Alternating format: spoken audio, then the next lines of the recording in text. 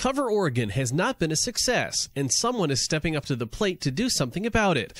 State Representative and gubernatorial candidate Paul Richardson says Governor Kitzhaber isn't dealing with the real issue. He was unable to lead the state and help make sure that we didn't have another failed program by the state government. What Kitzhaber wants to do now is to go back and try and solve the problems, which Richardson says is the wrong move. Now he's saying, well, we've got a contract to have this reviewed.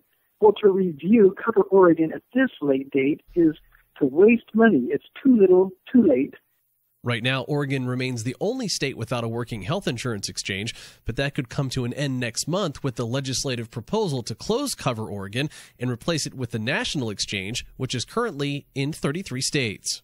We're going to allow the federal exchange, which is now working, to provide the enrollment capacity for Oregon insurers who just want to have good insurance. Richardson says enough is enough. There just comes a time when you can't keep making excuses. You just need to cut your losses and move on. Justin Phillips, KPNW. With the 2012 Tracktown Olympic Trials Report, I'm Justin Phillips. Last night was the final Tracktown Tuesday event held at Oakway Center in Eugene, and it's clear the community is getting excited. I think we're 9 days or 10 days out from the Olympic trials. Somebody asked me today how many hours.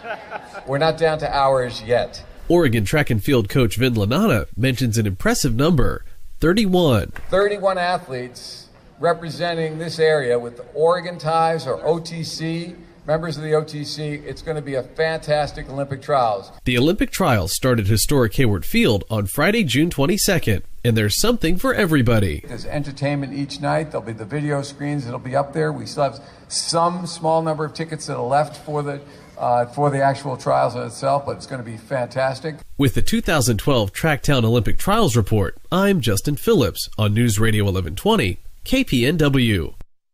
An Oregon House committee has passed a bill allowing ranchers in zones of chronic wolf depredation to kill wolves in specific circumstances. The bill allows the taking or killing of a wolf in a couple of instances. One, if there's a imminent threat to any human being. Oregon House Representative Brad DeWitt says the bill also deals with the well-being of livestock. There's also a provision to allow the taking of wolves in the instance where the wolves are caught in the act of attacking livestock. Wolves can also be killed if they're in the act of chasing livestock.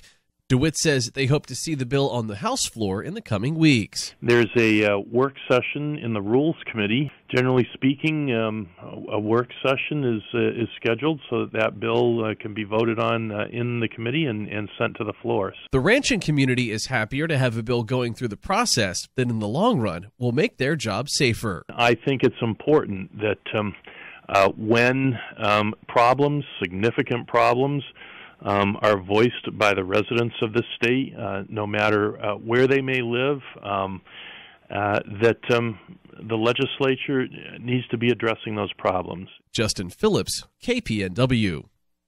An accident 10 miles east of Springfield along the McKenzie Highway caused quite a mess on Tuesday morning. It was a single vehicle crash involving a log truck that was loaded, and it was just his vehicle.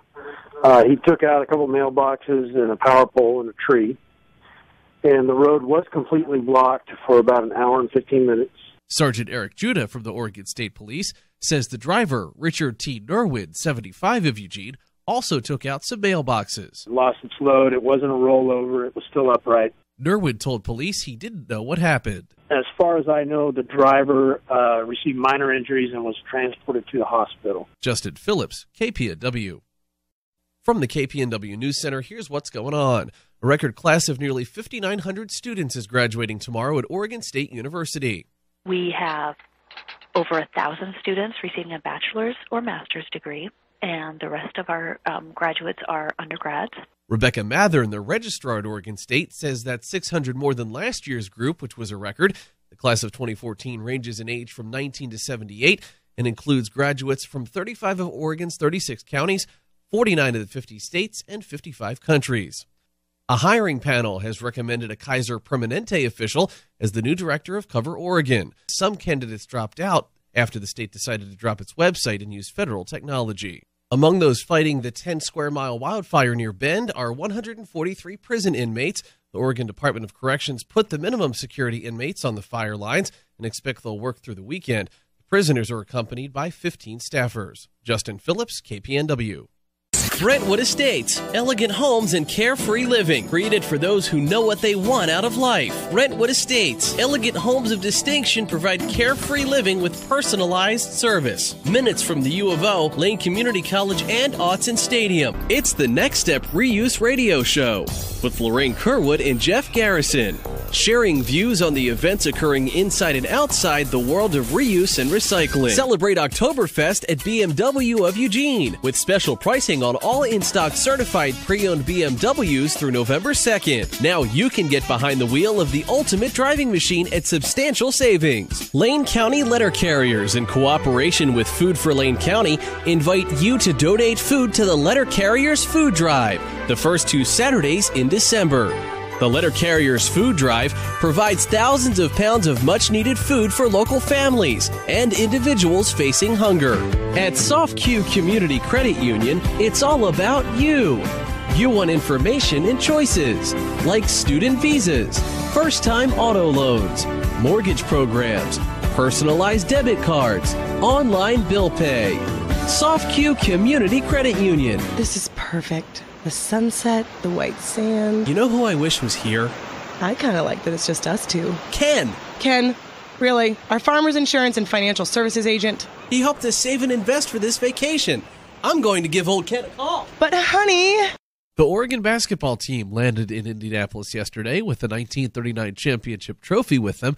If you're planning on boarding a plane to the Sweet 16 matchup with Oregon and Louisville today or tomorrow, flights out of the Eugene airport are already heavy from spring break travelers, and you may not find a seat. Catherine Stevens, airport director, suggests another route. My advice would be to use a travel agent. They really know the ins and outs of those systems very well. Or just going on to individual airline websites and checking that. You can get to those websites through my website, which is flyeug.com. Fly safe and go Ducks. Justin Phillips, KPNW. A 3-year collaboration will begin today between Oregon State University's College of Agricultural Sciences and the School of Electrical Engineering and Computer Science to develop attachable sensors to bumblebees to track how they search for pollen and find nesting sites.